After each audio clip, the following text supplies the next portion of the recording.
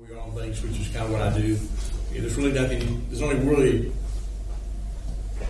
really only one thing to approve anyway, and that's the last thing on the agenda. So, so we can't approve the minutes, but we will do the East Side Terminal Plan. Where we are on that, we approved the voted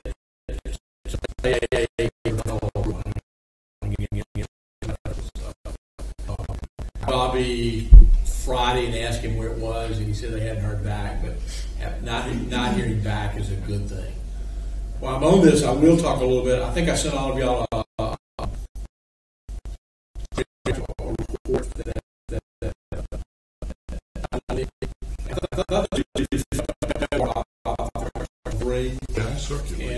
and it was, bottom line, it didn't say that in the article. The project came in $3,000 over budget on a $3.2 million project, which I think is pretty good. And we were 30 days late, if you will, which really wasn't a problem since we didn't get phase 4 funding. But I felt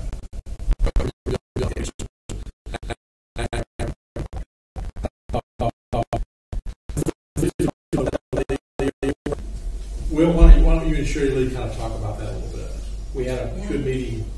Do you want me to come out? Yes, please do. Yes. I'll yield to you, Sherry Lee. Oh, you go. Go ahead. So, are we? We're live. Okay. We're live. We don't have a quorum, but we're still on. Okay. We're not on. So, I guess about October of last year, I know the mayor had started talking with some of the universities, Auburn, Alabama, others, and then I started reaching out to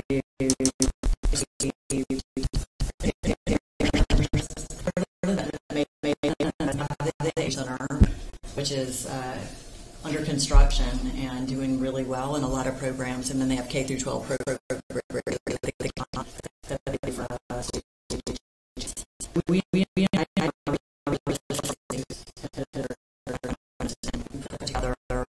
As it was what happened yesterday.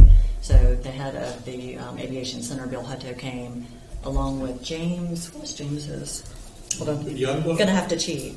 Birdsong. Youngblood, Birdsong, yeah. Bloodworth. Yeah.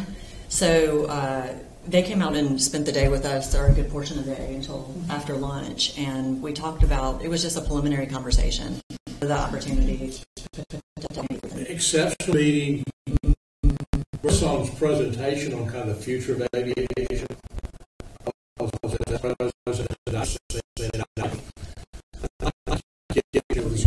I have emailed him for a copy. That would be really a good. I thought it was great. Yeah. It'd be great to have him. Number of pilots retiring, number of air traffic controllers, things that they're doing. I mean, from an academician's viewpoint of what, I just thought it was just great. Yeah. Mm-hmm. And to me, I mean, yes, there's a shortage in the field, which we talked about, the firing of all the air traffic controllers under the Reagan administration, and then the baby boomer retiring statistic. So there is a massive shortage. That combined with our globalism and air travel ramping up is creating a huge opportunity.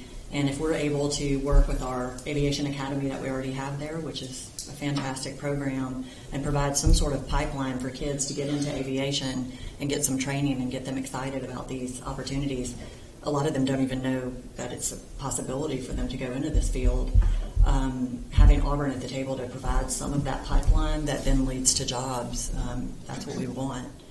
So that was the idea behind getting them here. And in preparing for our meeting, I reached out to Lee Lawson.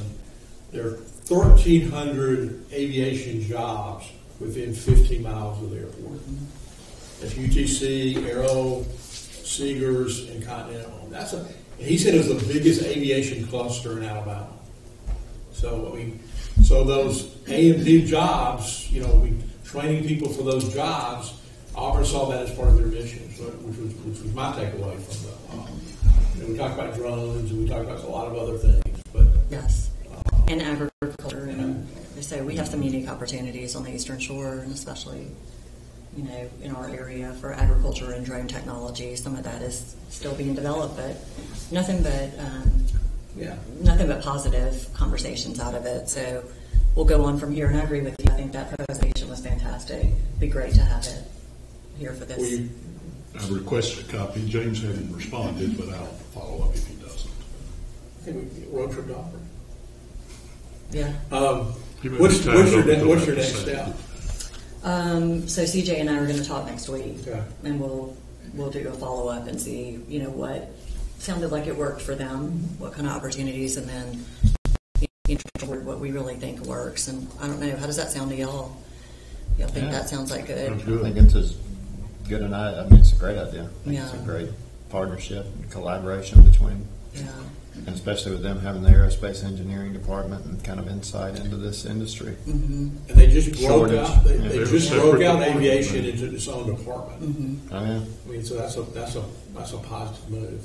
Definitely. And I'm going to say this: I genuinely appreciate Mayor Wilson being there. And I thought she was very supportive. I mean, she was all about trying to make something happen. Yeah, she is very much. So we'll do it. I think it's great for our kids. It's great for the economy here. The more we can invite this kind of opportunity in.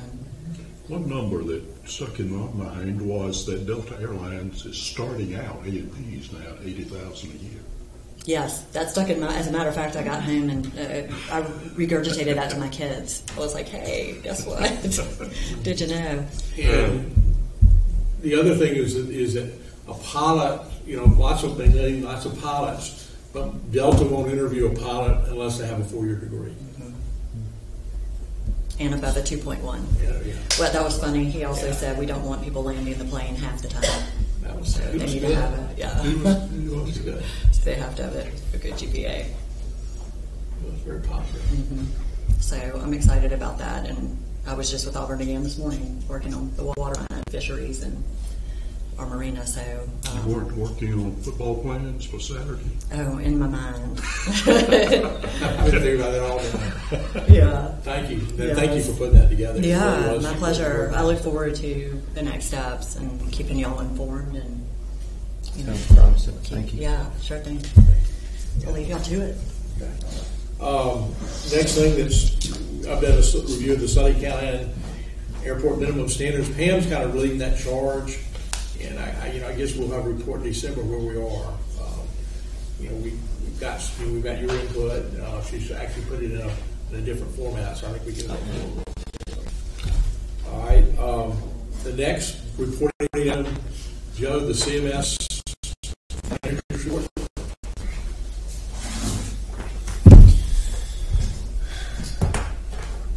The cameras, we're still waiting on. I'll talk about. Pam got us some proposals for the cameras are basically $16,000. It seems reasonable to me. The commitment I got from Bill Stromberg is that we would buy the cameras and install the cameras in the gate locks if in January that he would integrate our system into CMS's system. I don't want a standalone airport authority camera, you know what I'm saying, that it would be truly an integrated system that someone's monitoring and we know when things break and whatever, we just wouldn't have cameras on the fence line that no one monitored, no one knew that were working. So Bill Stromberg said they couldn't do it this year, Right. but they would do it, that they would be on, it would be be a priority for January of 2018. Now, having said that, Bill Stromberg's retiring in December. I don't know if y'all knew that. So anyway, but he did promise me that he would. He promised me his discussion would be on their to-do list. But I'd like to go forward with those cameras only if I get a commitment from Brett Ross that he'll integrate that into his system. Is that fair? Yeah. Well, yeah, and I mean, I think for purposes of this meeting and the amount that we'd be spending, I think it's just a talking point. I'm not sure we're not going to run out of time for an item of that budget magnitude. Can we? I mean, well, I'm going to have that conversation with Rhett and just say, we're going to do this. We're going to go ahead, but we want your IT guy to help us put it in, and we want you to make sure it's integrated into Continental system. okay. Okay. I'm just, if Rhett doesn't, so are we ordering them before or after that discussion? I'm going to order them after that discussion. Okay, got it. Okay. Okay. Joe? The concrete, we got the estimate on already. $40,000 a little high. Did you speak with him about that? I didn't. I hadn't talked to him. You know where the fuel trucks are? To dig that area out and replace it. I guess dig it out and replace it with 6 inches of Newport concrete from Walton Construction was $40,000. But I don't know if that was for the I don't know if it entire was the whole pad, because I area. told him to do an estimate for both, for half of it, which was the worst side, and then, of course, the other side at a later date. Did Vince have a chance to look at that estimate? Yeah, I sent it to him. He hadn't responded. Okay, yeah. I think if it's I want Vince to look at it. We got an estimate. I'm not going to. $40,000 seems high to me. That's a lot. It does seem high. That priority would not be my highest priority to spend that money. But the side that's deteriorated, it is very bad. And the issue there is that we have those fuel trucks storing there, and that's the rebar is actually sticking up. Oh, And yeah. we could have a potential safety issue. I hadn't looked at it. I think there's a couple different ways to look at it. I'd like to talk to Vince about it. I don't know that, I mean, I know we do have some rebar there, but there's kind of a Maybe we could mill put- and fill type program that you can also do on there that we. Yeah, I mean, we told Johnny Walton we wanted. I didn't say what's your best idea. Because that concrete in the worst section that's broken up, you can reach down and pick it up in chunks and move it We'll out. do that. But it's No, I think there's some. I just think. I think that estimate is way too high. Yeah. Yeah. But yeah, Probably what, like a 40 by 60 spot or something? I'll send you the estimate. He's got quantities and materials and everything. I'll send you that. That way you can, if you want, you and Vince can look at it Yeah, together. okay. Okay? and I spoke with the public safety today on the helipad. What they're doing now, towing their skid out there and launcher from there. They're cool. They're fine with that. Okay. So that's And a, it's that's a not- resolved issue then. Right, because they can hover taxi. It's not going to affect any of the tied down aircraft. Good. And if they do, and we did discuss, they have larger aircraft that come down occasionally from Montgomery, and they can use the old taxiway if they have to, but it's not an issue. So that's resolved. Right. The distance markers on all the lights, Kyle Kleiner is. We're just waiting on those to be shipped. I think we're Delivered. waiting for the distance mark on the run. That's an insurance item. Right. It's a 6-week lead time. I think that's been ordered. Right. We're waiting for it. We, under Chip's leadership, we've made a conscious effort to get all the lights back working. We've had some, and I think we're probably at 95%, which is probably Right. the highest we've been in a while. Are all the runway lights working? The PAPI, the runway and identifier lights, and the edge lights? There might be. I think I landed on Sunday night, was it? And I counted 4 or 5. Yeah, there was It might be out. 6 runway lights that were waiting on Runway on, lights, on them to PAPI be was delivered. working. But the Edge. PAPI and the runway and the identifier? Yeah. Because those do require a node. Yeah, so they were working. They were working. On Sunday night they were.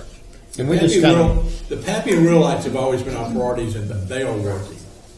They are working. And then Joe is going to once a month before this meeting is going to give us a report of what percentage are out. And I guess your report is that we've got 95%. Correct. There are six runway lights that are out, and four of the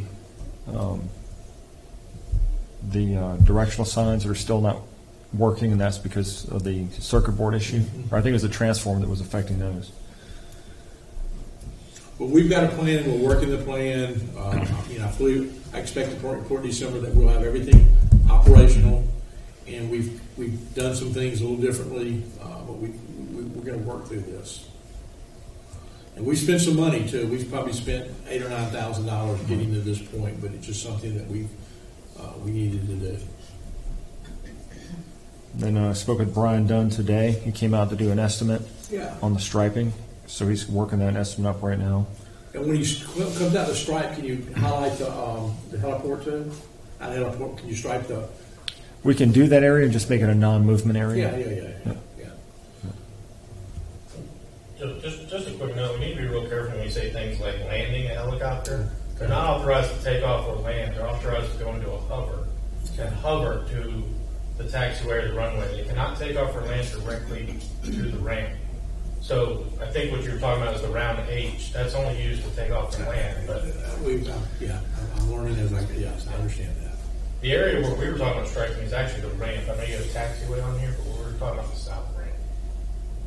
So that's what it should be, Joe, the ramp where we're going to strike? Correct. In front of the, and we can go right to that with the, all their construction material has been removed from the field right next to the public safety, so it's clear, it's clean and it's cleared. Yeah. There's nothing left there. The, on the culvert, that was David Young that I sent the pictures to about, he's the gentleman that designs or builds the walkways that's going to go across the culvert, so I'm waiting on an estimate from him. Is it going to be a wooden culvert or a metal culvert? A wooden bridge or a metal? I asked him to do one for just a metal grate, Yeah. like a catwalk almost, Yeah. with that'll traverse that culvert. But that way it'd be a galvanized metal. And it won't, because if you put pressure treated lumber, eventually it's gonna rot. Yeah. And in the weather stripping, we have rolls of it to replace on the door seals. Okay. It's just a matter of taking the screws out, sliding the old weather stripping out, inserting the So new weather stripping. so you're in the process of doing Right. that? Just for which hangers? All the ones that need it on all the T hangers. Not all of them at once, but just the ones that need it. Right. You got the old T hangers and the newer, the old city hangers and the newer T hangers. Does that include the sweeps also, Joe? Yes, I'm getting rolls of those as well, so we can put those along the bottom of the doors. Okay. Anything else? Anything needs to be added to the list? We did an inspection a while back, Joe and I did, and we noted that there were fire extinguishers in some of the old hangars, but not in the new hangars. I did confirm with Chip it is required in the minimum standards under 2G, Okay. sorry, correction, 5GAX. Each FPO shall provide an adequate supply of properly located type, size, and protective equipment. All fire extinguishers must be current. I did check with Chip. They are required to have fire extinguishers in all the T hangars and ramp areas, and right now those are not in place. So Joe's working on that. Skelton came out. Yeah, Skelton came out to give us an estimate on the fire extinguishers and also on extinguishers for the ramp. How many extinguishers do you think we'll need? One T. He's going to bring 24, Wow. but there's some hangars that already have them in there, so he's going to mount them, so it'll be less than that. So 20, The 18s around. And you think this is a CMS expense? Yes, it sir. is Chip. It's Chip required by reviewed the. it. Mhm. Okay. All right. Anything else? The grass cutting. Yeah, I mean, I'm not going to cut the grass anymore until March, But- but I've had that conversation. Yeah. We're going to fully delineate what we're going to. I mean, we'll Right. get the grass cut. Yeah, I've got an understanding of what you're Okay. going to cut. Especially around all the taxiway lights and the runway lights, being able to edge, Yeah. trim all the, Yeah. and then the And we've also got we also spraying the we grass. also have to cut the grass on the east side too. I mean, again, I'm not going. We're through. We do 8 grass cuttings a year, Right. and we're through our grass cuttings for the year. I mean, we'll start again in March, but we've got to add cut grass on the east side too. Right. So, And then spraying the cracks in the old taxiway and the runway for. yeah, that was part of the. Y'all saw the. I sent all of you the report from the Aeronautics Bureau, and that was one of their findings was spray. I guess more on the taxiway than on the main runway. Is that right? Correct. And then we replaced the lights for the that showed the on the windsock. Yes, sir. We've done that? They're working. Okay. Okay. So there were 3. There were lights, just general lights, the windsock light, and spraying the weed. Okay. Correct. That's good. Anything else? Okay. Treasurer's report. You guys got a copy of the latest balance sheet and statement. The expenditures for the month that were very limited. As he just mentioned, the last payment to Bushwhackers, the grass cutting service was made. So There was one that was classified slotted wrong. That was a $22,641 charge to the company in Greenwood, Mississippi for Leo Murphy's company. It was slotted in ground maintenance. It should have been slotted in buildings and maintenance. It was for some repair for some lights, but we have paid that. That was just, I didn't catch it till this afternoon. So, Is there anything else, Joe, that you can pretty much. I mean, we color? Basically, we set up the. We've got 148,000 in that PNC account that we'll basically use for the 2017-2018, our 5% contribution. So we basically have about $300,000 in cash, basically operating cash this year. So we're fine. We're okay. But we do have about probably $45,000 to $50,000 for maintenance items. Just but we're okay.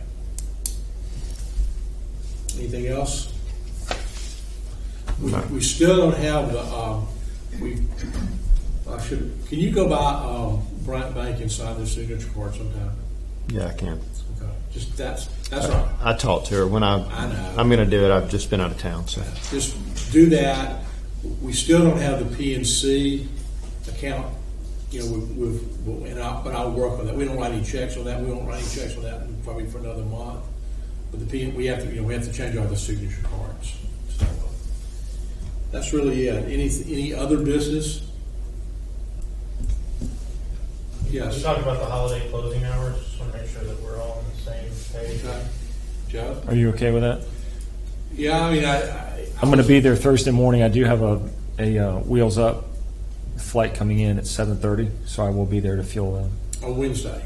On Thursday, Thursday. Thanksgiving Day. So I didn't. So you charge him $500 for a special? That's not. No, sir. That's not what. That's what Continental. When I took over, that's what they had been charging for a call out, and I'm basing this on if they purchase fuel, which the call outs that I've been to or been there for, I have not charged the customer that because they purchased fuel. Okay. But I am going to base the call out fee on the type aircraft, but it is high. And it's just too high. So traditionally we've closed Thanksgiving Day and Christmas Day. Is that right? Yes, sir. But I never remember the board approving those days. And according to the lease, they have to be approved. They do have to, and Right. since we don't have a quorum, we can't really approve them today. But anyway, I think you should note them. Tell people that you're closed on Right. Thanksgiving. I think we're fine. And I've already notified all the base customers, and I've posted a sign in the lobby as well as on the door. But I do have my number if there is an emergency or a customer needs assistance to call the number. And going forward, the authority will approve, like Christmas and Thanksgiving, the meeting beforehand. Right. Does that make sense, Josh? Mm-hmm. Okay. We've never missed doing that before. Any other new business or any other business? Okay, Josh, we're going to go into executive session and talk about something, but since we're not going into executive session, why don't you just tell everybody about the lawsuit? Can you do that? I would like not to. Okay. Then It's pending litigation. It's something that should be talked about in executive session. Okay, that's fair. All right. Well, since we never actually opened, we won't adjourn then. Could you go back to the east side terminal plan and tell me exactly what's pending approval? There's a map. So,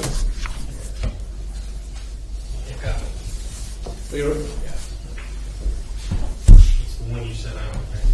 sent it out last meeting, we approved it, and then went to FAA for final approval. And is this the one that didn't get under the wire for the current year? No, that's no. Thank you, sir. That's the ultimate build-out plan. That is the disconnect between funding and the plan. The plan is up for approval now, and the plan that plan is what's going to guide funding. It had nothing about not being funded this year. The money would have come. We've been spending we spent $11 million without having that plan in place. So I'm not sure that's. But we've formalized the plan. And we're actually, we've actually changed some ownership issues on some of the land and whatever. That's part of that plan. But the application that's pending approval now is for what? What portion of it? To approve the east side plan. The whole plan The east side, as a map to as go a- back. As a master plan. Okay. Now there was, No funding involved in No- this no approval funding. that This you're is talking approval of the about. plan. Okay. Next year, we'll start the approval process for the application. We've actually already applied. We did a pre-application in August. The way I understand the process is that in January, Dr. Egerton and Kevin Morgan, our contact with FAA, sit down and they prioritize the state list.